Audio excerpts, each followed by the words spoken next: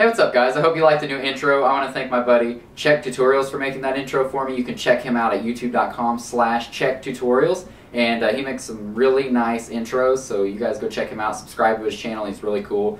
But let's get to the point of the video today. Today I'm going to be showing you how to downgrade your PlayStation 3 using your iPod Touch or iPhone. Now this works with the iPod Touch first generation, iPhone 2G, and iPhone 3G. So that's the first generation iPhone and the second generation iPhone, known as the iPhone 3G. This will not work with the iPhone 3GS or the iPhone 4, and this won't work with the iPod Touch 2nd gen, 3rd gen, or 4th gen. So keep that in mind. It's just first gen iPod and first gen iPhone and second gen iPhone. Now this iPhone or iPod needs to be running on the 3.12, 3.13, 4.0, 4.01, 4.02, or 4.1, and you need to have this iPhone or iPod jailbroken with either the Pwnage tool, Red Snow, or Black Rain. You cannot use Spirit. If you guys don't know how to jailbreak an iPhone or an iPod Touch, check out my previous video. I have an annotation like here, and you can check out how to jailbreak that phone or iPod, and then you can come back to this tutorial and get your PS3 downgraded. Okay, so let's go ahead and get right into it. We're going to go ahead and get this set up so we can jailbreak our PS3. I'm going to go over to my computer.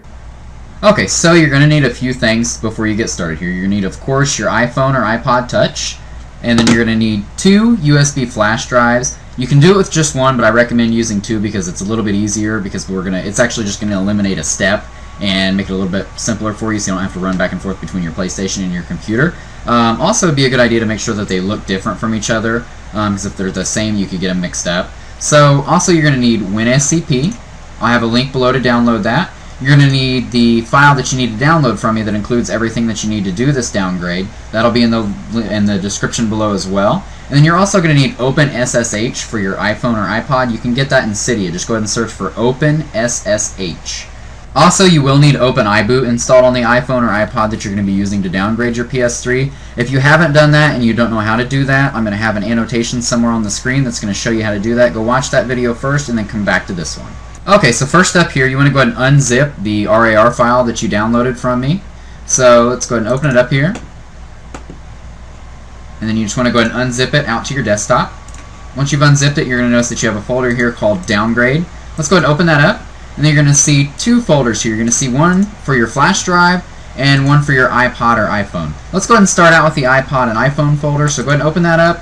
And you're going to notice that you have 2 more folders, one for the iPhone 2G and 3G, and then another folder for the iPod Touch first generation. The steps are all going to be the same, but you're going to use a different folder, depending on which device you have. So I have the iPod Touch first generation, so I'm going to go ahead and open that folder. And then you'll see that I have an android.img file and a zimage file. To some of you, these files are going to look pretty familiar. To some, it may not. But let's go ahead and get this out of the way now. What we need to do is go ahead and connect to our iPod Touch using WinSCP. So go ahead and open that up. Now you need to know your iPod's IP address, which you can find in the settings, but mine is 192.168.2.28. The username and password is always going to be root for the username and alpine for the password. And you always want to connect under the SCP protocol, and just go ahead and press login. This error message is always normal. Just go ahead and click OK on it. And then on your iPod, you want to go ahead and scroll to the var file directory, so you should see it there, VAR. And then if you've done this before, you should see an android.img file and a zimage file. You want to go ahead and make sure that you back these up, because these are the files that you actually use to jailbreak your PS3 if you're using your iPod or iPod Touch to jailbreak it as well. So you want to make sure that you save these. And also you may notice that you have a folder called PS Freedom, and if you have that folder, you want to go ahead and copy that too. So once you've got these 3 files selected, you want to go ahead and just drag them out to your desktop. That way you know they're saved and backed up. Alright, now once you have those files backed up, you can go ahead and delete the android.img file and the zimage file. Now this is where our 2 files from a minute ago come in. We're going to go and open the downgrade folder back up, and then scroll to the iPod iPhone directory and then your appropriate device. I'm using the iPod Touch first gen. Go ahead and highlight these 2 files, and you just want to go ahead and drag them over into WinSCP. That way they go onto your iPod or iPhone. Just go ahead and hit copy. While that's going, it'll take a couple of minutes. You want to make sure you drag it into the empty space down below a folder, or else it'll end up going into that folder, and you don't want that because then you won't be able to find the file most likely. Okay, now that that's done, you should see your two files here now. You want to make sure that the permissions are set correctly on them. So let's see here, we just want to check. And it looks like for me that they're not. Those should all say read write. So let's go ahead and click here, highlight them both, then right click, and hit properties. You can also do them one at a time if you don't know how to highlight them both. Once you hit properties, you're going to come up to a page that looks like this. You want to set this box to 0777 and then press OK. It'll take just a minute, and then you'll see here now it's read write on all. So now that we're done there, we can go ahead and close this out and press OK to terminate. And then what you want to do is go ahead and click back here until you get to your flash drive folder. Open up that flash drive folder and then go ahead and grab your first flash drive and put it in your USB port. Once you do that, you want to go ahead and open it up. Once you have your flash drive opened up, you want to go ahead and delete anything that's on it. Make sure it's completely clear. And you want to go ahead and grab the files out of the first step folder and go ahead and highlight them both and copy them onto your flash drive. One of these files is pretty large. It's 167 megabytes, so it'll take just a little bit to copy over. That's actually the update file that we're copying. Okay, now that that's finished up, go ahead and close out your flash drive and go ahead and take it out of your USB port and then put in your second one. If not, just go ahead and skip this step if you're only using one USB flash drive, and I'll tell you later on in the video when to go back and move over this second file. So now that you've got your second flash drive put in, you want to go ahead and browse back here and you want to go into the second step folder and copy that file. Then we'll go ahead and get our flash drive opened up.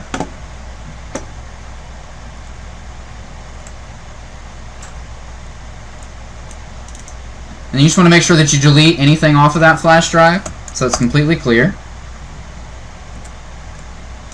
And then go ahead and paste that file that we just copied. And you go ahead and close out your flash drive and remove it.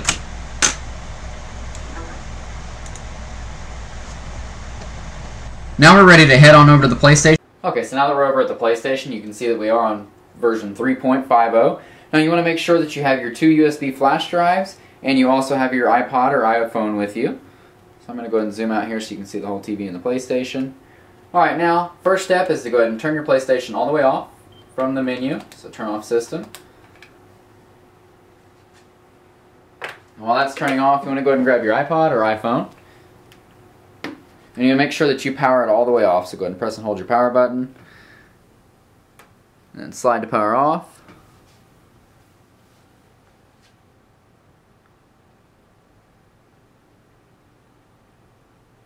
Once that turns off, go ahead and turn off your power switch on the back of your PlayStation. And then you want to go ahead and plug your iPod or iPhone into the PlayStation.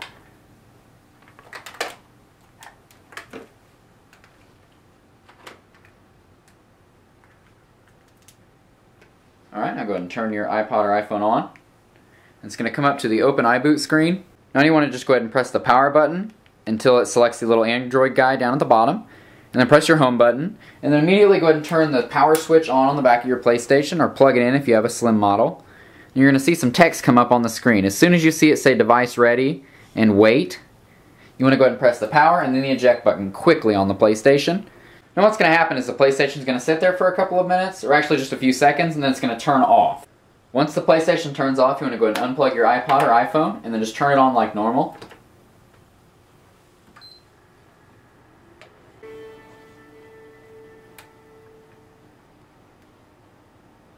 Once the PlayStation boots up, you'll notice that it's in service mode, because you'll see this red box, and it'll say PlayStation 3 service mode.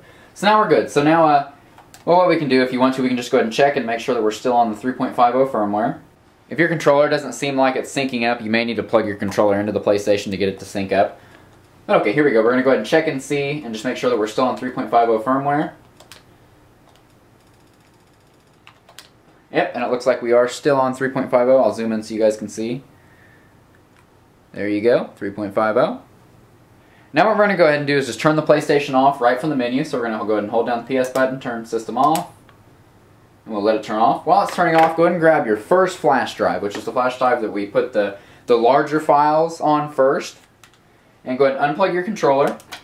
You want to go ahead and make sure you put your flash drive into the last USB slot on the right of the PlayStation. So if you only have 2, put it in the second. If you have 4, put it in the fourth one. And what you want to go ahead and do is just turn your PlayStation on just like normal.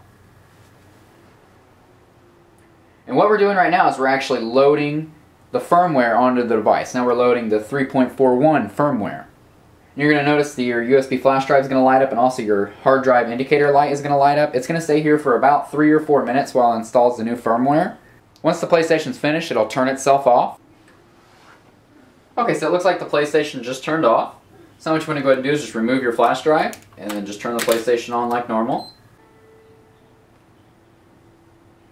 Okay, so now that the PlayStation's booted up, you are going to see that we're still in service mode. But let's go over here and just check and make sure that it actually downgraded. And we'll go down to System Information.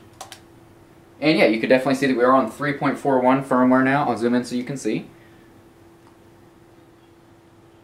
There you go, 3.41. So now our last step here is to go ahead and get it out of service mode and just back into normal mode.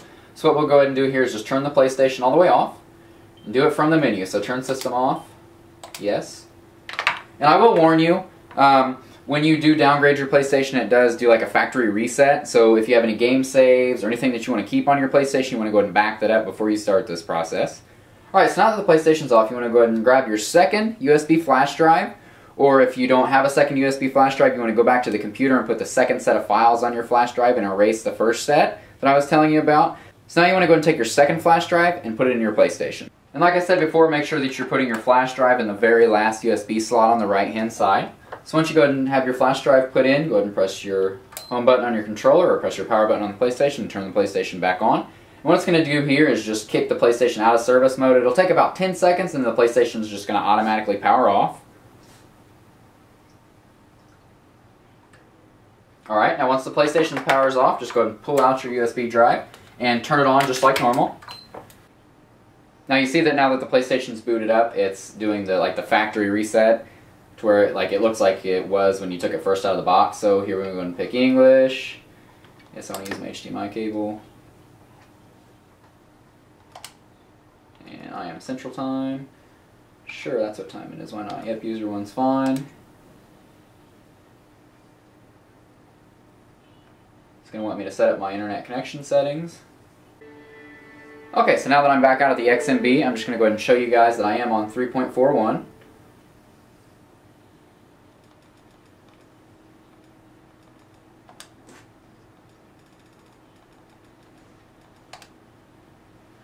Alright, there it is. I'll go ahead and zoom in just in case you guys can't see that. There it is, 3.41. Now is where you jailbreak your PlayStation. Now you have a PlayStation that's on the 3.41 firmware. It's ready to be jailbroken. Now you just have to use your jailbreak device. If you have a USB key like an X3 Max, or if you're using something like an E3 card reader, you can just go ahead and pop that in. Just go ahead and turn off your PlayStation, pop it in, jailbreak like you normally would. But if you were using your iPod or iPod Touch to jailbreak, you may need to put your files back on your iPod or iPod Touch, the ones that I told you to back up, and then you can go ahead and use your iPod Touch to jailbreak. I'm going to go ahead and use my X3 Max just to show you guys that I can jailbreak it now.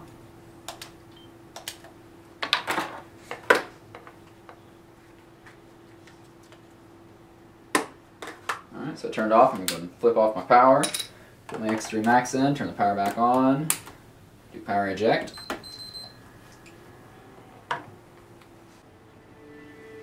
Alright, so it's booted up. I can take the X3 Max out.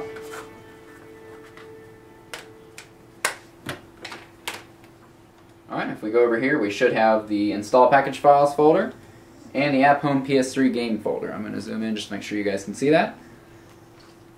You just successfully downgraded a PS3 from the 3.50 firmware down to 3.41 and were able to jailbreak it. Alright, so that's it. I really hope it was easy for you guys. If you followed everything correctly, you'll be able to use this to downgrade your PS3. If you had some problems, just let me know down in the comments. Leave me some questions down there. You can also check out my website, ChrisTechTV.com, and go to the forums. I'll have plenty of support there for you guys. Also, remember to subscribe to my videos so you're always getting my newest videos and updates. And I want to go ahead and give a quick shout out to my buddy zzSwizz, ZZ. He has really cool YouTube videos for like Modern Warfare gameplay, and he also does really funny commentaries. You guys should go check him out and subscribe. So his YouTube is youtube.com/zzSwizz, ZZ. Go check him out, he's awesome, subscribe to him. But that's it, and I will catch you guys in the next video.